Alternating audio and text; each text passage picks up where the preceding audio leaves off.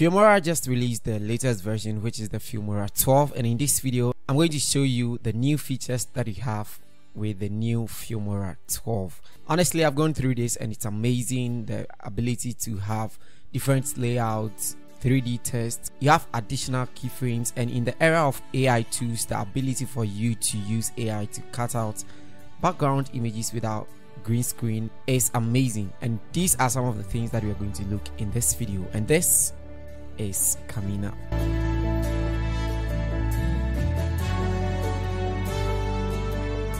Hi everybody, Innocent here and welcome to the channel. Over here we make videos like this. If that is something that sounds like you're interested, kindly consider subscribing. So Filmora just made the announcement on Twitter that the Filmora 12 is out. The beta version has been out a couple of days ago and I've been testing it out myself. So I just upgraded to the new version and we are going to go through it together.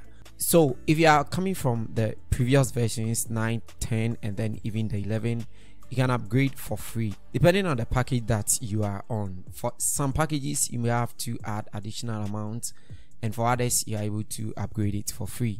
I was on the Filmora 11 and I was able to upgrade it for free. Now if you want to check whether you're able to upgrade it for free or not, and to upgrade you can go to help. First of all, you can check about here to see your current version. So I'm currently using the Filmora 12.0.9, and then if you want to upgrade you can go to help, check for update, and then it is going to check whether you are able to upgrade to Filmora 12 or whether you need to pay an extra amount for that. So now my Filmora is up to date and these are some of the things that has been updated, and these are what I'm going to just walk you through right away. Now the first thing you notice over here is the new appearance, and it looks really very beautiful. I honestly love the new appearance, the whole of it together, starting from the tabs to this point, the media section, and even when you are working on the timeline you get to see it later in this video. The use of different colors for different things on the timeline is so beautiful. You are going to see it later in this video, but the first major upgrade that we are going to talk about is the new layout section. So in the previous versions you were using just one layout, whether you like it or not, it was just one layout. This time around Filmora has given you 5 different layouts to choose from. So for any one of them that you're going to choose, you are going to see different layout. For instance, if you click on the default, you're going to see this particular layout, and this resembles kind of the, if you are coming from Premiere Pro or other editing softwares or platforms, this is going to be convenient for you because you're going to have all your files here, and then you're going to also have your project information over there.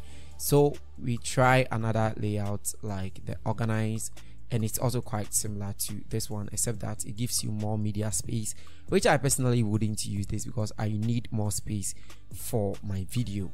So we move on to the short video as well, and this comes in very handy when you are using or when you are editing short video because you don't have to use the horizontal workspace for the vertical videos. So if you're editing short for TikTok, Instagram Reels and YouTube Shorts, this is going to be a perfect layout for you. And of course you have your classic, that is kind of the old way. If you want to have more space for timeline, more space for your video, and less space for the media, you are also going to have it that way. Now since Filmora provided you with these different layouts and reminding you that if you are coming from Premiere Pro or other softwares, you should be able to work comfortably with this, they also provided you with shortcuts. So when you go to the toolbox over here and you go to the keyboard shortcuts, you are going to see different keyboard shortcuts. So when you select this one, for instance, this is Filmora, so these are all the shortcuts that you need when you are working in Filmora. But let's assume that you are very familiar with Premiere Pro, you are coming from Premiere Pro, you can easily switch this to Adobe Premiere Pro, and then you are going to be able to use the keyboard shortcut from Premiere Pro in Filmora. So when you switch this to Adobe Premiere Pro, you click OK, and the keyboard shortcut will be just like you are working in Premiere Pro. You also have Final Cut Pro here, so if you are coming from Final Cut Pro, you can easily just work your way out in Filmora without any stress. Another update is the tab arrangements. There has been a lot of changes to the tab arrangements. For instance, there has been addition of templates. This has been changed from elements to stickers and a lot of them. You can also see that the folders has been redesigned and it looks beautiful. The overall appearance is super great. Filmora did a great job on this one. So one thing that they've actually moved from here is, you'd realize that previously you were going to have stock footages that you can use to practice, but this time around it has been moved from the media to the stock media. So when you come to stock media and then you come to film stock, you're going to see your solid color, your gradient color, your green screen, motion graphics, and then the footage. This footage previously was located at the media section, but it has been moved from that to the stock media. And then also when you go to the audio section over here, a lot has been made to it. The appearance has changed a lot. Filmora says that they've added tons of new music to the audio library, so you can use all of them for free as well. And then if you go to the title as well, you're going to have different additional titles that has been added. You can see from here that the design for the transitions also has been changed and it looks very beautiful. I think they spend a lot of time on the graphics of this one. And then the split screen has been added to the template over here. So when you open the template, you're going to have a lot of templates that you can just download them and make use of it. You only need to insert your images, your pictures to make the whole video available for you. So you can have all of them also here, and the split screen has also been moved to the template section. Now talking about the appearance, when I come here for instance and then I drag a video over here, you'd realize that this video right over here looks rounded as compared to previous version, which was the normal rectangle. This looks rounded. The next effect that I want us to talk about is the new layer adjustment. So previously, if you want to make adjustments or color corrections and color grading to this and apply it to all of your footages, you'd have to do it for this and probably copy it onto the other ones.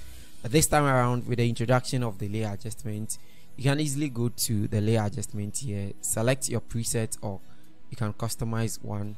You can drag it on top of your footage. So if your footage is shot from the same angle, the same time, or just a sit down video or something like that, you can easily cut out all your footages, and after that you can apply one layer adjustment to it, which is going to make it a lot more efficient. So for instance, when you drag your layer adjustment over here, you can double click on it, and the beauty is that you can do it for transformation, animation, and even color. And I think color is one of the most important things that makes this layer adjustment very great. So I have an edited color boost, or boost color edited over here, so I can apply that on the layer adjustment. Check out from here. So if I turn this one off, the whole of it's gone. So I can drag this up to this point, and then you can see that when I come to this point, I don't have the layer adjustment, but then when I drag it, you see that it applies to it, and I can drag it on top of all my footages. It is just as simple as that. So now you can create one layer adjustment, apply all your color, your hue, saturation, editing on it, and then you can apply it to all your footages at once. In the past few days, AI has been one of the things that is talked about a lot, and Filmora just tapped into it smartly. They just introduced what is called the AI tools over here, and if you have a footage and you want to use AI to work out on some of these things, you can use the AI tools over here. So when you select your footage and you come to the AI tools, you can quickly go to the AI portrait over here. So first of all, let's assume that we want to get rid of the background over here. So we can turn on the AI portrait here, and look at what we have. It just removes the background. This is just insane. And you can even increase and decrease the thickness. So you can decrease it like this, and you can increase it as well. This looks very nice. This was done without a green screen, so this makes it very, very powerful too. You can also adjust the edge further and all that. And if you don't want to use the AI portrait and you want to do it yourself, you can use what is known as the smart cutout. So when I check the smart cutout over here, it is going to give me the click to start smart cutout. So I'll click on that, and then over here you have your pen or your brush, and then you have your eraser as well. So you can increase your brush size over here. That is if you are painting all over this area. So something like that. You don't have to worry if you go overboard. You can use your eraser and then also clear all of the parts that you went overboard. But even so, you can easily make it out simple by just decreasing your brush size, for instance, so some around here, and then you can drag from top to down, indicating that you just want to select the entire of this image and see what it does for you. Now after you're done with this, you can just go ahead to this, click to start cutout, and depending on the length of your video, this is going to take time to just do the job for you. And notice that it is doing it even whilst it is in motion, so it can just easily cut out your background for you, and this is amazing. Now even once it's done, you can also increase the edge thickness and then the edge further if you want to do it like that, but I want to just set it to 0. So you can set it to 0 over here, and then you go ahead and you click on save. So you see that this looks pretty much like the smart cutout, only that this has a bit of edges. So depending on the background that you are putting here, you can just save yourself time and use the AI portrait. I'll be making videos step by step how to use all of these features effectively in your video editing. So stay tuned and subscribe for more. Now this AI tools just does the job for you. What if you want to do it yourself? That is when the introduction of the mask comes in. So now you can automatically or you can manually mask out things. Previously you only had the rectangle, the circle, the heart, and then the single parallel lines. But this time around you can do it yourself with the aid of the draw mask. So by choosing the draw mask, you can easily draw around your subject. So if you are coming from Photoshop, this wouldn't be that much of a problem for you, so you can easily draw out or mask out just the parts that you want. So this gives you more flexibility as compared to the AI, which is an automated thing, so it does it according to how it wants it. With this, you have the ball in your hands, and then you are going to actually define where you want to mask. So you can easily just mask out the attire only here, and then you can apply something like a color onto it, so only the attire is going to be masked out, something like that. It's brilliant. Now if your audio is not that long for you, you just have to select your audio and click on the audio stretch over here, and now you can just stretch out your video without worries. So it's just going to prolong your music for you such that it can fill the entire video for you, so you don't have to even worry about short length videos anymore. It's super easy to do that. And one of my most excited updates in this one is the new 3D test. So when you go to your titles, you'd realize that a different 3D test has been added, so recommended over here. You can even search for 3D over here, so you can search for 3D. So you have this 3D here, you can easily drag it onto your timeline, and then it automatically comes animated, but also you can edit it. So to edit it, you just have to double click on it, and then you can change your 3D over here to something like innocent, and it's that very simple. So you can adjust it, scale it, and if you don't like the animation, you can even go to the animation here and give it a different animation. Also, you have different 3D preset materials that you can apply on this one, but all of them you need to download them. So when you download it, you can easily apply it onto your 3D, and it's going to change the look and then the output for it. But this time around, you have a 3D editable 3D test that you can use in your Filmora projects. I'll throw more light on this later when I'm talking about test alone in Filmora. So you see from here that if I apply this 3D, see what I have, and this is what I'm going to have. So you can apply any of them, and it's really cool to use. And the last thing that I'm going to talk about is the export settings. So the appearance even affects the export here, and I'm talking about this appearance so much because it's really cool to, you know, make the whole interface very friendly, user friendly, and very nice to use as well. So a couple of things has been added. You can now export in higher quality, but remember, the higher the quality, the more the estimated time and then the space it will take. So for instance, over here, if you export at a lower quality, you see that the size has decreased, and if you export at the recommended settings, you realize that the size has increased, and that means that if you export at the higher settings, you are going to also have your size increase, and then the duration is also going to take a bit of time. Also, you now have options to export in different bit rates. So you can export at a variable bit rate or a constant bit rate. This all depends on you.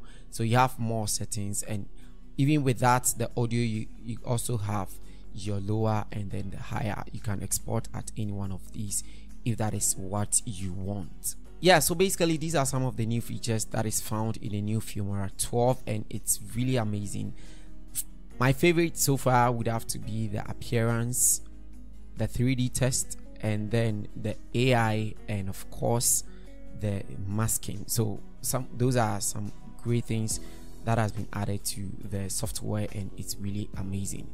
Should you download this? Of course you need to download this, because there are so much in it that cannot even be found in the last version of the Filmora 11. So I would advise you to upgrade and test it out. You're just going to experience a few bugs, that is crashes here and there, but it's fine. It comes with any software when it is released earlier. So if you download it early, of course you're going to experience a few crashes, but it is fine. It runs smooth so far. It's good. So you can go ahead and download it. Let me know in the comment section if you'd want to see separate videos on all the updates, and I'll be glad to bring it out to you guys. Now, to download Filmora, you just go to the official website of Filmora, and then you're going to be able to download it over there. You can try it out for a few days, and if it works out good for you, you can buy the premium. Yeah, so that'll be all for this video. Thank you so much for sticking around to watch. I'll see you guys in the next video.